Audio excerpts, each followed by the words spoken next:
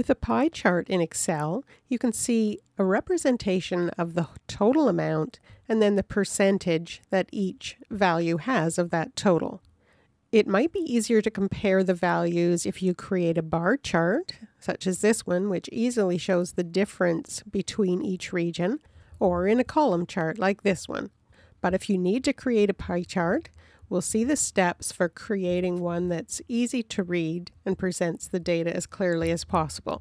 The first step is to set up the data.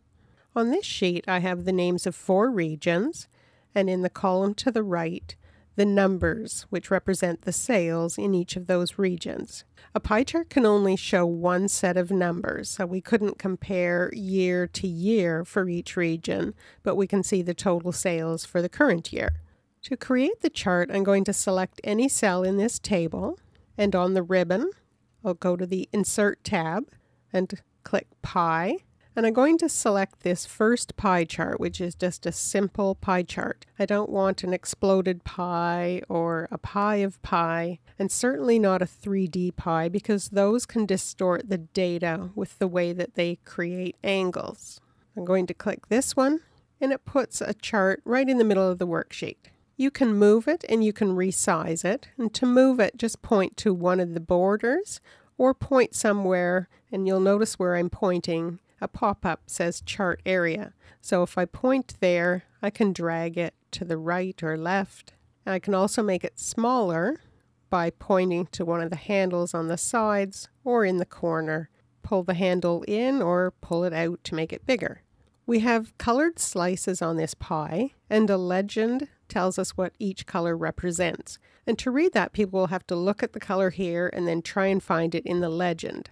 So it's better if you have these labels right on the slices or just beside them. So we're going to get rid of this legend and put data labels onto the pie. Now this pie only has 4 slices. You shouldn't try to show too much in a pie chart, or it will just get so crowded you won't even be able to read it. So with this pie chart, I'm going to right click and click Add Data Labels. And that puts the value, we can see the values here, and it's just put that on each slice.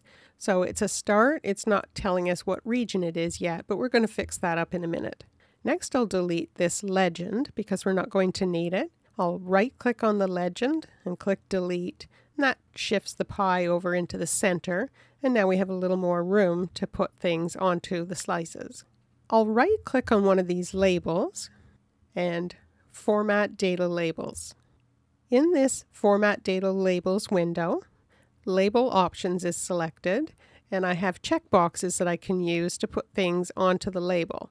I don't want to put too much or it'll just be crowded and hard to read. Right now it's showing the value. I could also add the percentage. So for this slice it shows 400 as the value and 35% of the total value. I would also like to see the region name, so I'll check Category. And I'm going to take out the value and just leave it with the region name and the percentage. I can also position those labels. Right now it came up, the default is Best Fit, so it will put that label where it has most amount of room. You could put them in the center of each slice, the inside end, outside, or Best Fit. And I'll close this window. Now I'm going to do a little more formatting on these labels so they're easier to read. So I'll right click, and in this formatting ribbon I'm going to choose a white font because it will provide a better contrast with the dark background. I'll make those labels bold and maybe go up a little in size, so you can experiment. As I point to each size it shows what it will look like. So 12 might be a little too big, maybe go with 11. So now you've got a pie chart where everything's easy to read. The labels are right on the slice, so you don't have to look back and forth from a legend to try and figure things out. So it's a good representation of the data. For more Excel tips and tutorials, and to download the sample file for this video, please visit my Contextures website at www.contextures.com.